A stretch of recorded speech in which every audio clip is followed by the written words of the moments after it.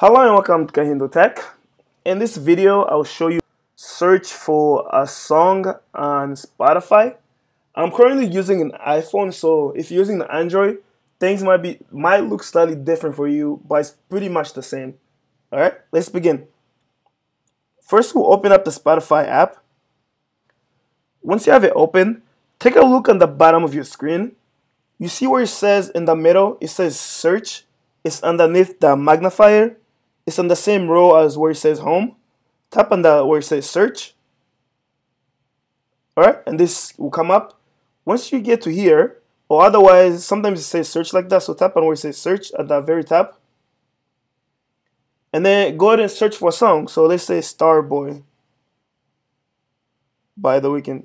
As I'm typing, you can see first it shows me the top results, which is the album. But if you scroll down a little bit, it gives me the top songs.